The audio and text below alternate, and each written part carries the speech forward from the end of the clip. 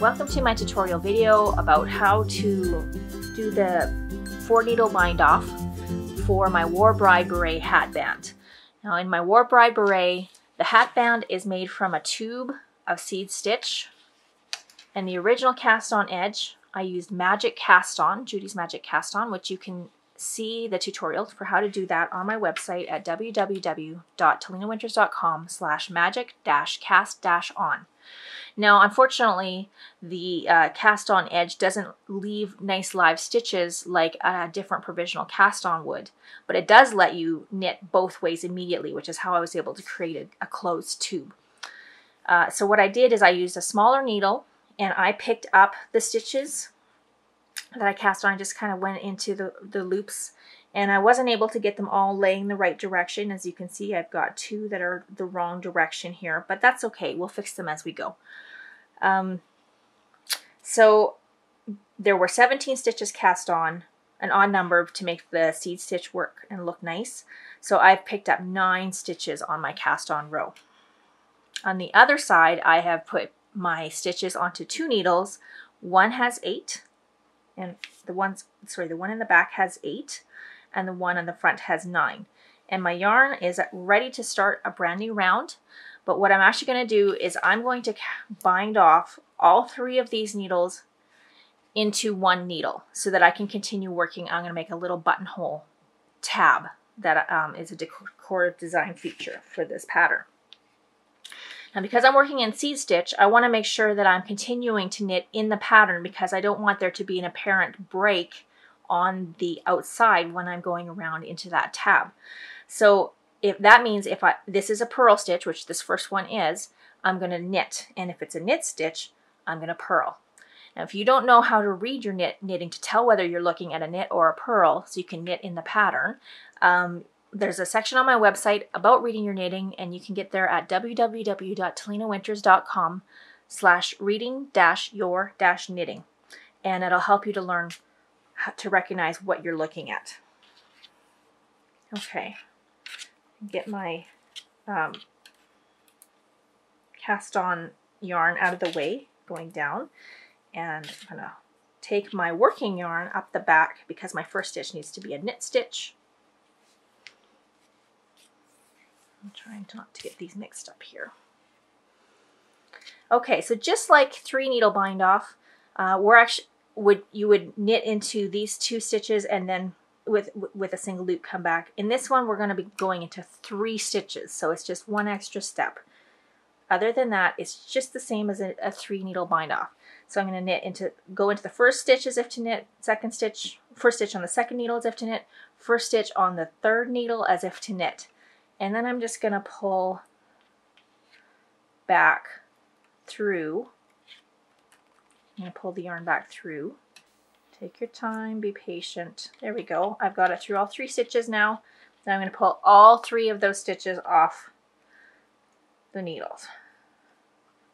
So now all 3 of those stitches have been bound off into one. Next one, my last stitch was knit on this front needle, so now this one's going to be purl. I'm going to put my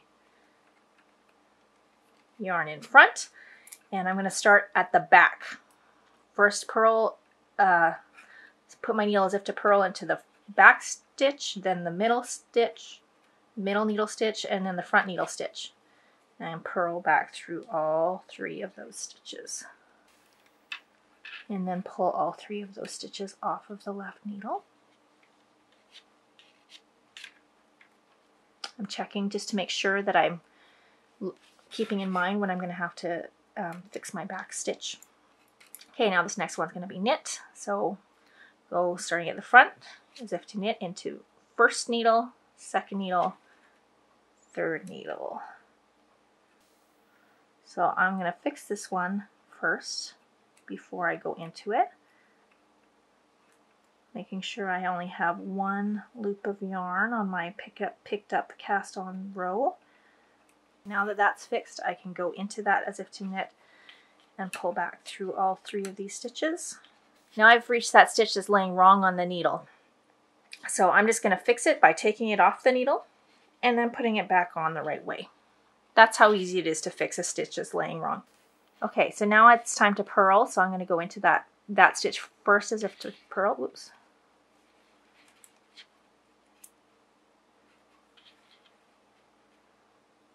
Then the next middle stitch needle, and then the front needle, and then purl back through all 3 of those.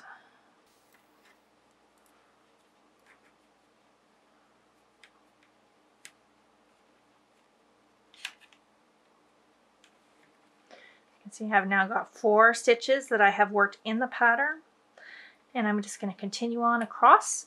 When I get to my last one, because in the front and the back needle I actually have 5 more stitches, but in the middle one I only have 4. So when I get to my last one, it's only going to be the 2 stitches instead of, I won't have one on the middle row anymore, and that's okay. You just do the 2 stitches.